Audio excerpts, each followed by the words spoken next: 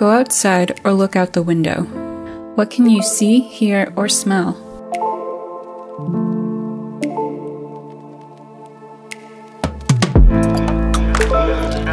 What have you found, and does it have any significance to your everyday life?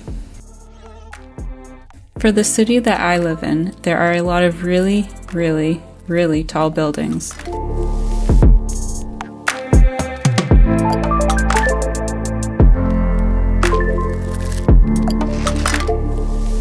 So let's go across the world to a similarly sized city of Kathmandu. Kathmandu is the capital of Nepal, and it is the largest city found in the Himalayas. It is a city that is rich in centuries of culture and history.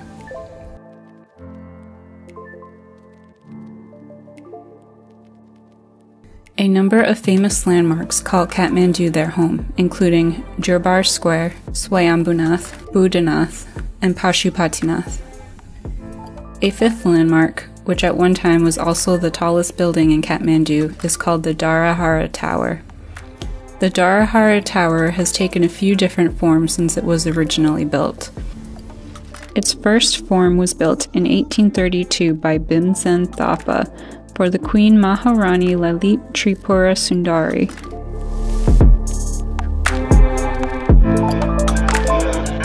It was an architectural marvel that stood 11 stories high. However, a year later, an earthquake broke through the region and damaged part of the tower. Restoration began quickly and brought the tower back to its original glory. The tower stood tall over the city for 100 years, when in 1934 another earthquake struck. All but the bottom 4 stories of the Dharahara were destroyed. The tower was built again and completed in 1936, where it then stood at 9 stories tall. Then almost 80 years passed before the devastating earthquake of 2015 tore through the city. The Dharahara, among many other buildings, were destroyed, and more than 9,000 people were killed. The loss was felt through the city, the country, and the world. A year later, it was announced that a replica of the tower along with a memorial park would be built next to the ruins of the previous structure. In 2021, construction was completed and an inauguration ceremony was held.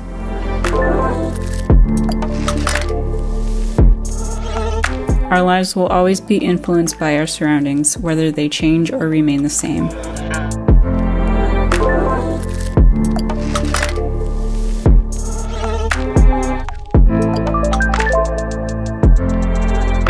What can we learn about other cultures from their surroundings?